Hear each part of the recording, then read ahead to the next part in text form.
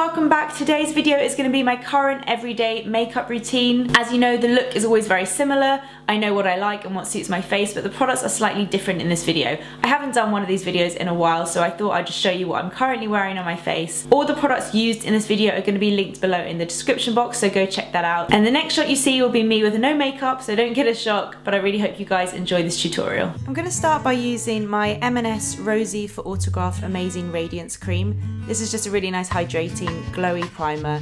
I like to use a primer when I have time because I've got quite dry skin.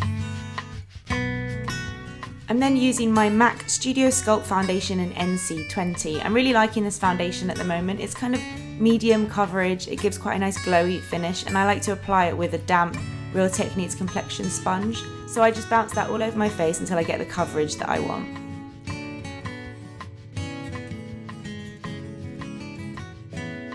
I'm then using my Urban Decay Naked Skin Concealer. I use this under my eyes, down my nose, around my nose and on my chin. And then I go in again with the damp sponge to mesh it all into the skin, and sometimes I take my Real Techniques setting brush just because I get a bit creasy under my eye. I'm then using the Tarte Smooth Operator Finishing Powder just underneath the eye to prevent any creasing where I put the concealer. For bronzer, I'm using the new NARS limited edition Laguna bronzer.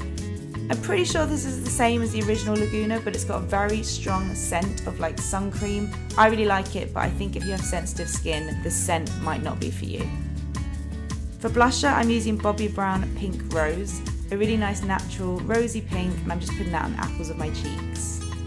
For highlights, I'm using Becca Moonstone highlighter and just applying a tiny bit on the tops of my cheekbones. This has been my favourite highlighter for quite a few months now.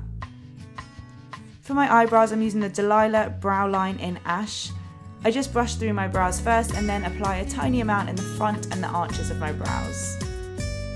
I'm then using a clear eyebrow to set them all in place. For my eyeshadow, I'm using the new Clarins Waterproof Cream Eyeshadow in Copper Brown. This is really nice. You can either wear it really sheer or you can keep layering it up. I like to use a flat brush to apply it onto the lid and then a bigger, fluffier brush to blend it out. And you can just keep applying it until you get the required amount. And it's a really pretty copper colour.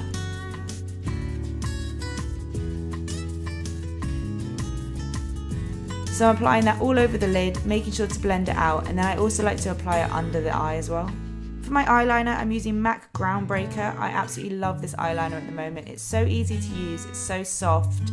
I like to apply it to the top lash line, and then sometimes I like to use a brush just to blend it out and make the edges really soft. I've been wearing this eyeliner pretty much every day for the past 2 months.